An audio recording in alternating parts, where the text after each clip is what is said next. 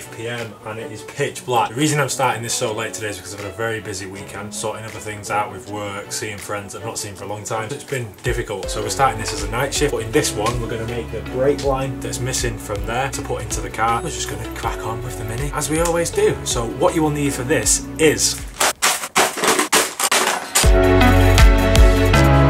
kit of wonderful, beautiful things. We've got some brake unions, a pipe cutter that is a little bit big, but that was from when I worked away and I used to do massive fridge pipes that big, but it does work, I've tried it. A brake line flaring kit, doesn't have to be this brand, just a cheap one. A brake line bender, and some brake line itself. So let's move on to the car. First of all, I would just like to highlight, I have never done this before, I've never made the brake line off in my life. I've simply watched something of someone doing it on a different type of car, and I've also asked for advice of people. So if I'm doing it wrong, be sure to hit a comment before we throw the engine back in, and then it's impossible to reverse. So let's get on with it. So what we're going to do is we're going to make a piece of brake line that goes from here, this union here, and we're going to bend it so it goes into here. I have got these the wrong way around. I need to undo that one and push it there. That may be a bit long, but we'll try and lose the slack somehow back that way. So we need to make a short piece, and then we've got the piece that needs to go to there. I'm going to respray that.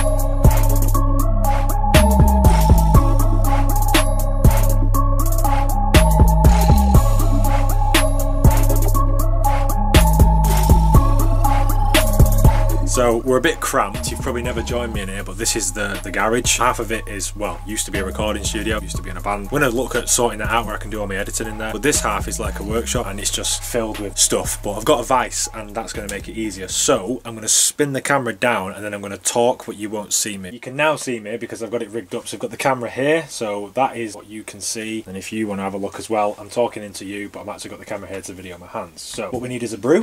Lovely. So the reason why I've come in here is because we've got a vice. Let's wind the vice open. Open your flaring device screw, and in here you'll find a clamp. Now the idea of that is so you can trap it in a vice. You want to see it that way, so see which way it goes. You've got enough room to spin the wing nuts still. Pipe, all we need to worry about for now is getting a union on the end. So we'll measure it afterwards, so we've put the union on. So get your pipe, so you need to open it and you need to put it in the 3/16 slot there, and it wants to be about 0.5 a mil above. So you want to take this, you want to look for the 3/16 little button like that, and then this end wants to go down the end of the pipe. Then we're going to open the clamp up, slide that over there, wind this down, then we're going to have to try and hold the pipe up as well here.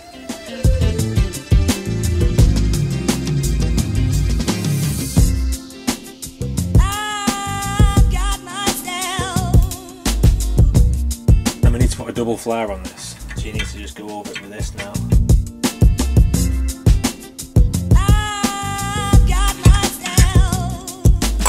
So your flared end should look like that. So what we now need to do, I have just cut it temporarily and I'll show you how to cut it now. We need to slide the union on that way. That. I'm going to use one of these. Now this is probably too big, you can get smaller ones for about a couple of quid on eBay. Don't use a hacksaw doing this because you'll get all sharp edges and it'll ruin the brake system.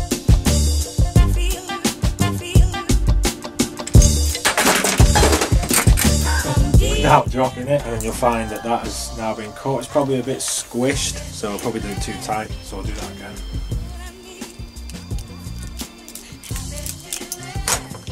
Use a deburring tool really, but I think it's too big. Now, I won't worry about that too much, that's a bad example, but we're going to go and offer it up to the car now and see how much shorter it needs to be. So I've got these the wrong way round, so that needs to go there. But for now, we're just going to get, for measuring purposes, we'll say that the union goes flush there, then we'll bend it, say there. I think this is the pattern it'll go. It wants to go, I should be using the bender for this, it's a bit intricate.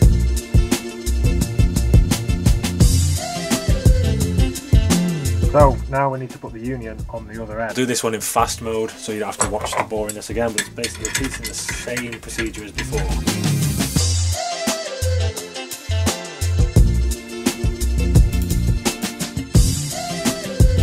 So this one I've made is better. We're going to whack that on now. So I sped that up, but that's the first one I've made. So we've both got two ends like that now. If anyone thinks I've done anything wrong, please let me know. Like I say, I've never done brake lines before. I've simply watched the video and had a go. First thing we're going to do is undo that. I've got a feeling it's an 11mm spanner, but I can't find it.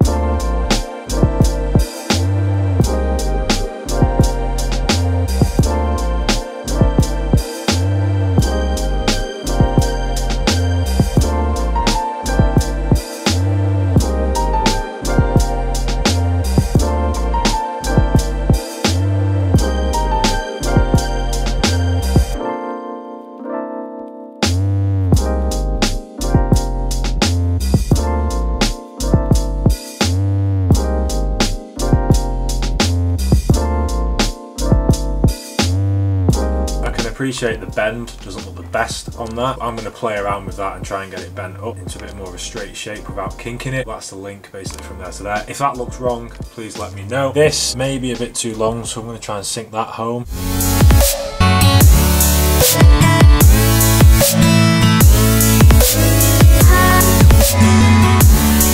So guys, just before we jump into Mini of the Week, I just want to thank everybody that sent in their videos. It means a lot. I've had a lot to pick from this week. So if your car's not featured this week, then I apologise. But it doesn't mean that it won't ever be featured, because every time these videos get sent in, they go into a file and I look back at them every week. So I don't just think, right, those have been discounted, forget about them. They'll get looked at every week and judged through whatever anybody else sends in. If you want your car featured, simply go into the description. You'll see how to do it. Have a look, have a read. Or you can go over to my website, which is totalcarreviews.com, and you can send me an email via that to get in touch. So let's move on. Now this video is from a guy called Jacob Jones, and he's from the UK, and he has sent me an email in like the paragraph format. He thinks that this Mini's not to everyone's taste, and if you're a true pure Mini enthusiast, you won't just think, oh well, it's got to be original and we keep it all looking the same, doors, we can't change it. That's a lot of rubbish in my eyes. I prefer the ingenuity that goes into these cars and people put their own touch on them. It's far more interesting rather than just thinking, let's just build it like the production line. The idea is to build it better than the production line so it lasts a lot longer. Now you'll probably see from his car, it's red and black, but I've noticed the Perspex windows, which I do like. The Kawasaki green engine goes quite well with the red and black, which I didn't think it would. I've noticed when the camera, which you'll see it'll pan around to the rear, there's a few little holes in the subframe, and I think he's been doing a bit of weight shedding there, so correct me if I'm wrong, Jacob. He started building this car 3 years ago with no experience, and he was just simply willing to learn like myself, and he's done everything he can to it, and he says he's actually replaced every screw nut and just become an addiction to make it look perfect. I think you've done an amazing job. It looks very low, very wide. We're about to hear it. Jacob's made the mistake of leaving his camera on the floor and deciding to drive off. So if anybody wants a camera, you'll have to try and figure out where he's videoed this. Just go and pick it up off the side of the road, because he seems to have left it there. So we'll move into that and you'll join me back in the garage.